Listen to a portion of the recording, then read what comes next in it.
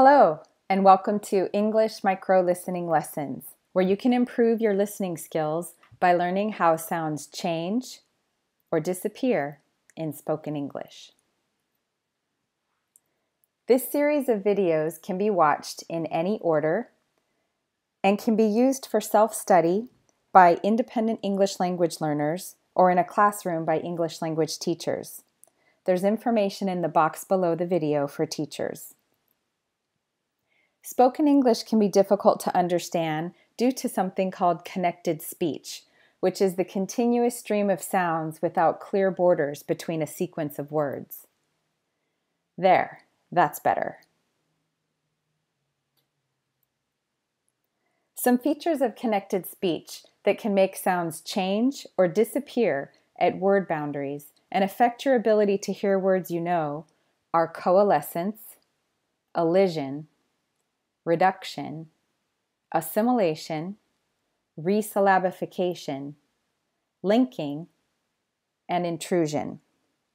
Don't worry, I'll explain what each of these means in this series. Awareness of them will improve your ability to hear individual words in the stream of spoken English. Ready? Here we go. This is Jasmine Gonzalez, a fitness and makeup vlogger on YouTube. Listen to 3 clips from one of her recent videos and fill in the blanks. In clip 1, she's talking about shoes.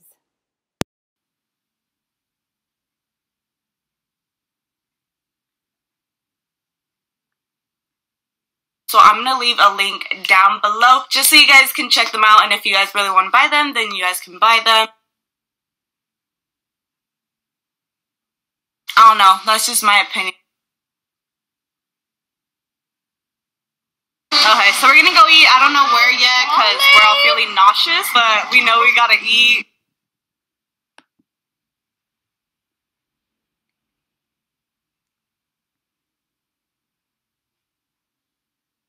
So I'm gonna leave a link down below just so you guys can check them out, and if you guys really want to buy them, then you guys can buy them.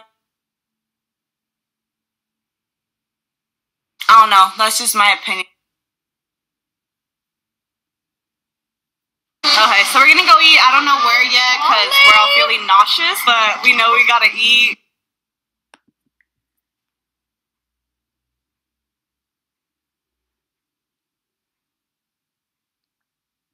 So I'm gonna leave a link down below just so you guys can check them out, and if you guys really want to buy them, then you guys can buy them.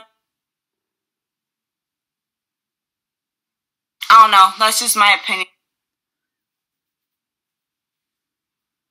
Okay, so we're gonna go eat. I don't know where yet because we're all feeling nauseous, but we know we gotta eat. If you're watching the video with someone else or with your teacher and classmates, pause it and compare your answers. So here are the answers.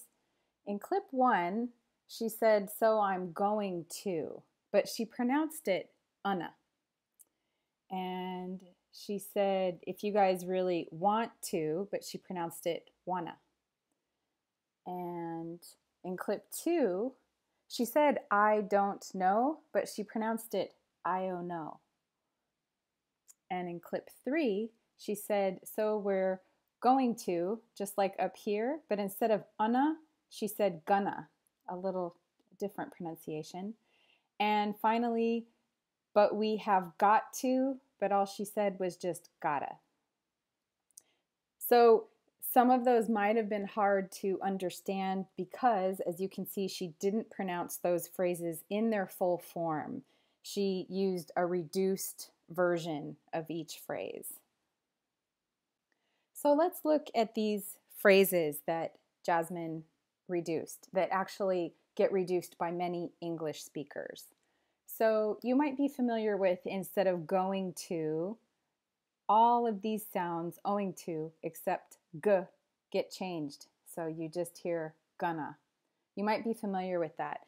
You might be less familiar with all of the sounds disappearing and changing, and instead, like Jasmine did, you just hear unna, unna. And when there's I'm in front of it, like what Jasmine did, sometimes it can sound like just one word, mana, mana, instead of I am going to. And instead of I don't know, she deleted the D, N, and the T, which is very common, and she just said, I don't know. I don't know. And another way that this phrase gets reduced is to just people just saying, dunno, dunno.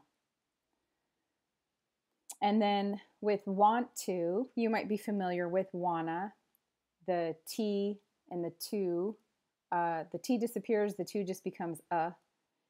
So people with the vowel sound might say wanna, or they might say wanna. It might be ah or And then with have got to, have can be reduced down to just of gotta, or like with Jasmine, it disappears completely and you just hear gotta instead of have got to, gotta.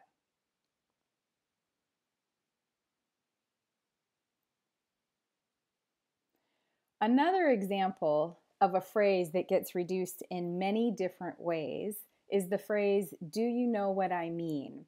It's a phrase a speaker uses to check if the listener understands what they are saying.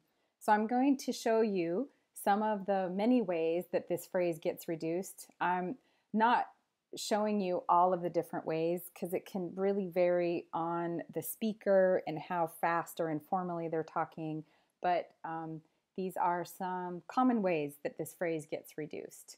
So do can just be eliminated completely, and you hear the weak form, just ya. So you can just hear, you know what I mean? Both of them can disappear completely, so you just hear, know what I mean? And then do, you, and what can disappear, and all you hear is, know I mean? And then some people just break it down to you know, but again, you're getting the weak form of you, which is ya. So you just hear, you know. And then when people are speaking really fast, I've heard you know be reduced to just yo, yo. And finally, this isn't as common, but I have heard do you know what I mean reduced to just know and mean, but it sounds like nah me, nah me. To help you hear the reduction of common phrases, I'm going to say each of these phrases 3 times. Fast, then slower, then fast. Pause the video if you need to while you number a document 1 through 12. Here we go. Number 1. Never mind. Never mind. Never mind. Number 2. S'mornin'.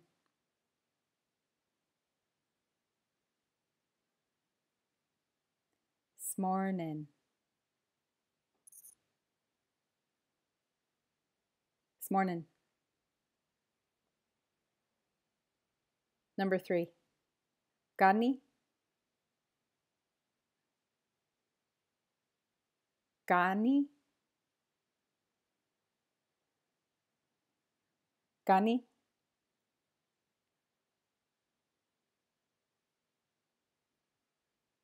Number 4. Abi. Abi. Abi. Number 5. Just moment. Just moment. Just moment.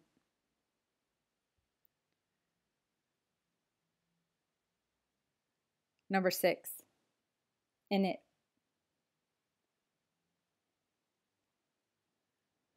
In it.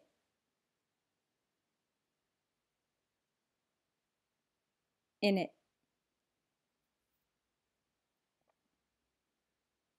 Number 7. Already. Already.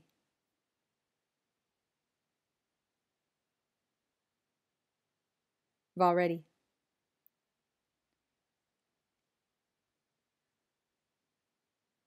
Number 8. Spin a while.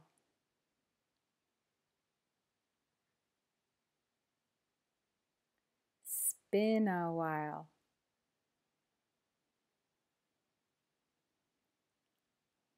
Spin a while. Number 9. Always.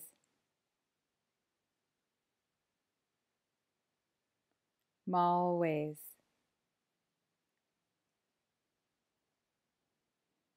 Always.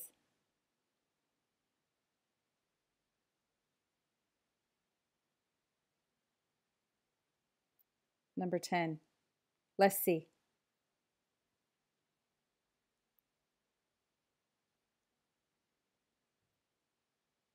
Let's see.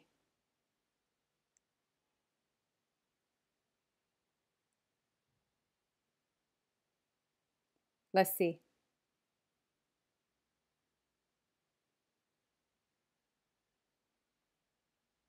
Number 11. Do you like?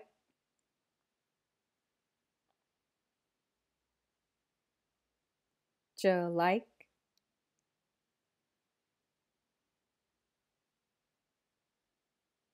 Do you like?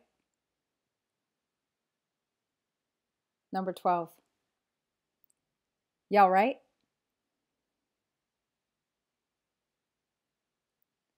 Y'all right?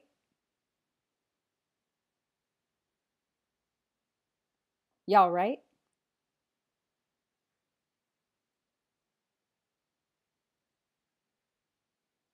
Again, if you're watching with someone else or with your partner and classmates, pause the video and compare your answers.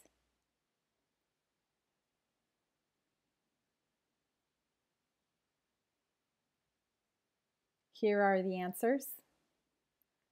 Pause the video again if you need to while you check them.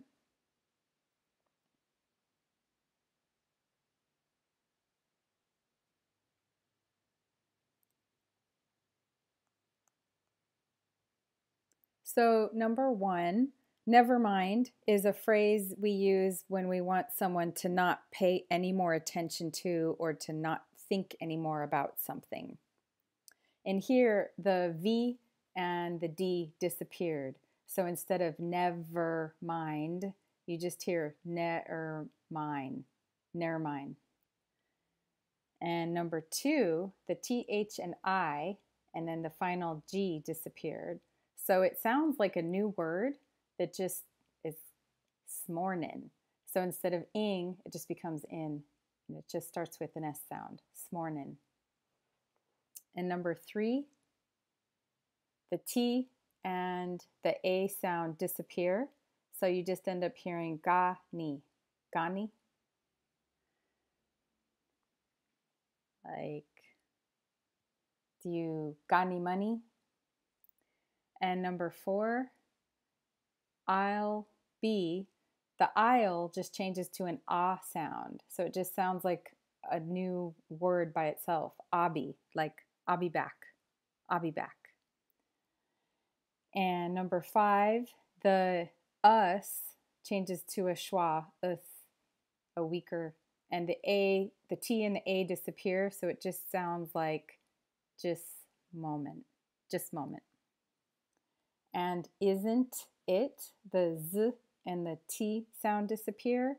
So it just sounds like a brand new strange word, in it, in it. And number 7, I've already, the I sound completely disappears. So it just sounds like a new word that starts with a V, valready, valready. Number 8, it completely disappears. So the S just attaches to been. So it just sounds like spin a while, spin a while. And number 9, similar to number 7, the I disappears.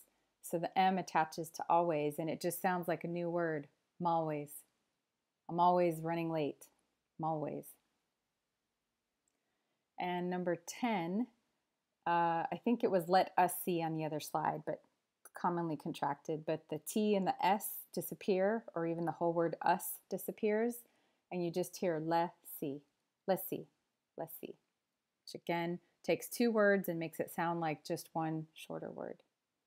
Number 11, we have a lot disappearing here. Would and you disappear.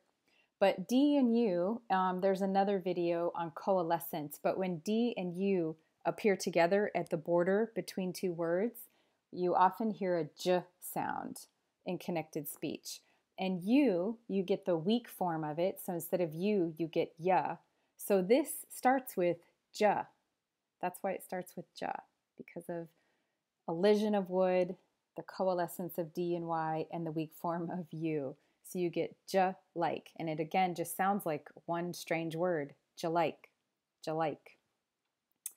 And number 12, are you all right, gets reduced. The R disappears, the OU here disappears, and the Y just attaches to all right. So you just hear y'all right, which by the way is a greeting in the UK, which is just another way of saying how are you. But in the United States, we usually only use are you all right if we think something is wrong with somebody, if they look sick or tired or not well for some reason, or even if they look upset. We would say, are you all right? So we use it to express concern in the United States, whereas in the UK, it's a greeting. So sometimes actually pronouncing these forms of connected speech, in this instance reduction, can help you to hear them when other people use them. So listen and repeat after me. Try to pronounce the reduced form. So try not to pronounce the letters that are crossed out and try to pronounce the new sounds over here. Number 1, never mind. Never mind. Number 2, s'mornin'. S'mornin'. Number 3, gani. Gani. Number 4, abi. Abi. Number 5, just moment. Just moment. Number 6, in it. In it.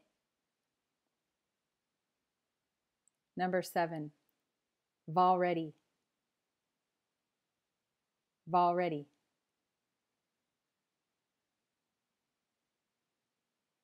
Number 8, spin a while. Spin a while. Number 9, malways. Malways. Number 10, let's see. Let's see. Number 11, jalike. Jalike. Number 12, y'all right? Y'all right?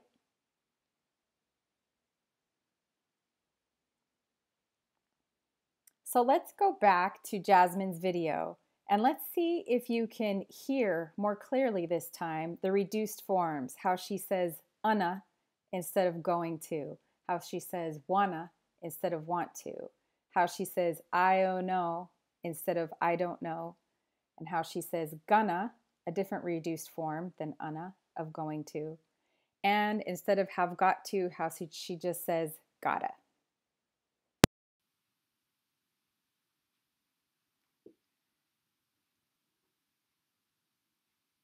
So I'm going to leave a link down below just so you guys can check them out, and if you guys really want to buy them, then you guys can buy them.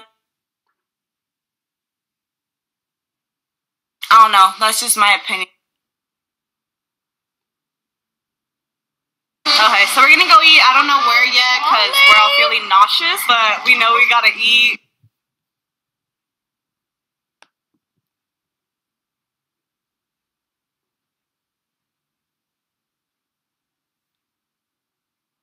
So I'm going to leave a link down below just so you guys can check them out. And if you guys really want to buy them, then you guys can buy them.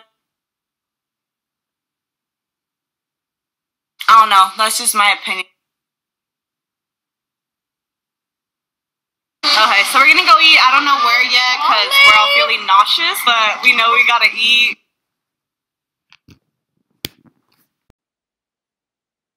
So to review reduction, in natural speech, whole words and sounds in common expressions can disappear or change. What is left links together to sound like one word that's shorter than the original phrase. So a final example, if you look at a little girl and what she's doing here with her dog, she's saying, give me, I imagine. But often when we say give me, the V sound disappears and we just say gimme, which sounds like just one strange new word, gimme. So she's probably saying to her dog, gimme that. Now it's your turn. With a partner or alone, create a dialogue with at least 3 common phrases that often get reduced, and then share it with your partner or teacher and classmates using the reduced form of those phrases.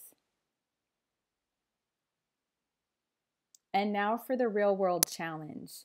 Listen for an example of a reduced form of a phrase in a recorded or real-life conversation and post it in the comments or share it with your teacher and classmates. There are many more examples of reduced forms of common phrases. I just gave you a sample here in this video. And last, I just want to tell you this is the last video in this micro listening lessons series. This 20 video course was a project for my Master of Arts in English Language Teaching dissertation, and I just posted them on YouTube in hopes they would be beneficial for English language learners and teachers. Thank you for watching and best wishes to you for your English learning and/or teaching journey.